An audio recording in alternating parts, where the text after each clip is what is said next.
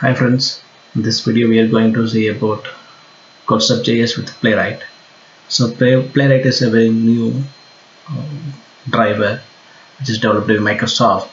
Playwright is a node library which helps to automate Chromium, WebKit and Firefox browsers with a single API.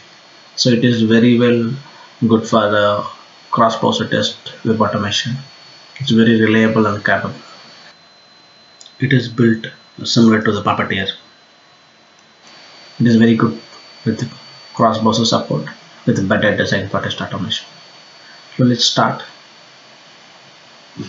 I just start my project from the scratch as usual. So I create a new folder for NodeJS. So this time Codeceptjs Playwright. I open the folder Playwright in my VS Code. So once I open, there's nothing inside. It's a brand new. I open my terminal. So as usual, the first command will be npm init to initiate package.json. So next step is install the dependencies. Npm install Codeceptjs and then Playwright. So we can do both installation at one shot.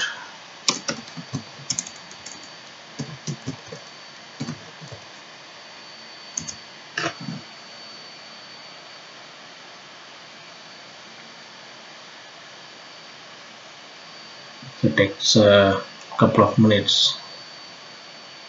So basically this is very good for cross-browser testing. When I say very good for cross-browser testing, it covers most of the browsers. Basically it has three main protocols: Chromium, WebKit and Firefox. So Chromium is already covered by Chrome browsers as well as Edge. WebKit is used for Safari.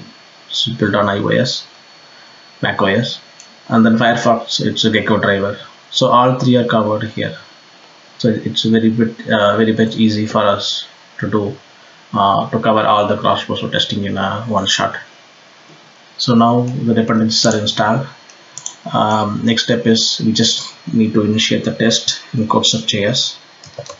Concept unit.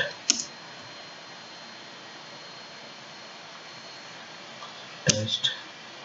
So this time I'm using Playwright. Just use the arrow key and set the Playwright /output English. So you are on site to check it. Show the browser. Yes, I want to show the browser. If you want to run headless mode, you can mention it now. So default browser is Chromium. If you want to, we can try with different options, but now I default to default browser. I am done with half part is done. Now we move the next part to create a new test. It will so Codeceptjs itself create a new test templates. It will be easy for us. I say Google search. The test file is same file. So everything is done.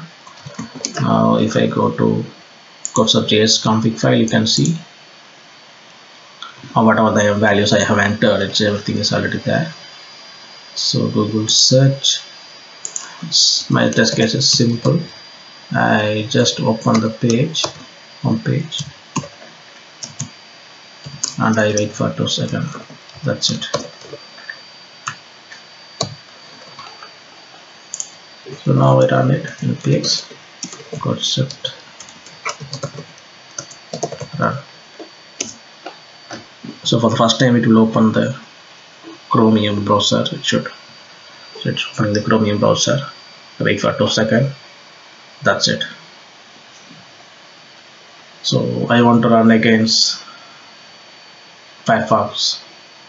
Then it's pretty simple. I just go to the config file. So there's a Chromium. I just make it as a Firefox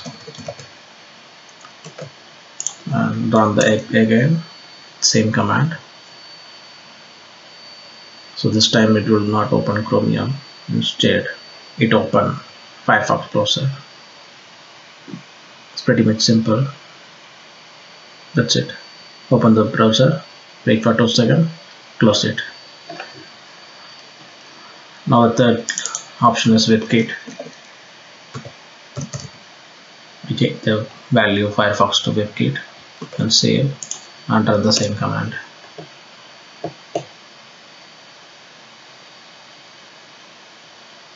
This time you don't want to open Firefox, it's open webkit. It simulates the Safari browser with Safari browser drivers.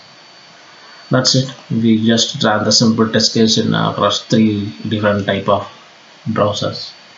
It's very good for cross-browser web automation. Thank you guys. I just upload this source code in the Google Drive. I have provided the link in my description. Please refer it for any clarification if you need. Thanks for watching the video. Bye.